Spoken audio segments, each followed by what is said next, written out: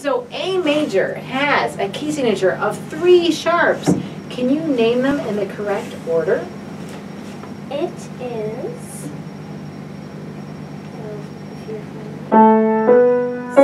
Well, yeah, you're so right about the scale, but in the correct order, this is exactly always how we have to name them, right? So what is the order? It would be F. Wait. Oh yeah, it does say F, C, and G. F, C, and G. Remember we learned a little mnemonic for those sharps? Fine clothes get dirty, always, except blue jeans. Or I might have taught you Father Charles goes down and ends battle. Okay, so Father Charles goes down, right? So if we have only 3 sharps, Father Charles goes. Oh.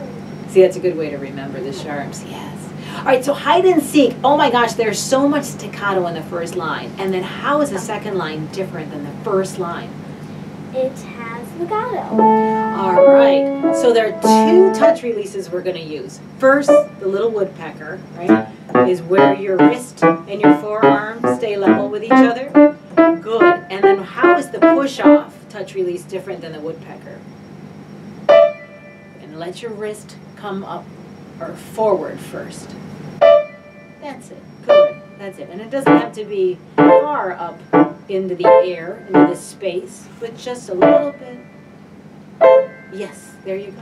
Good. All right. And you can do the same thing with your left hand, right? When you get to both of those chords, will both be push-offs. Okay, let's try it from the beginning.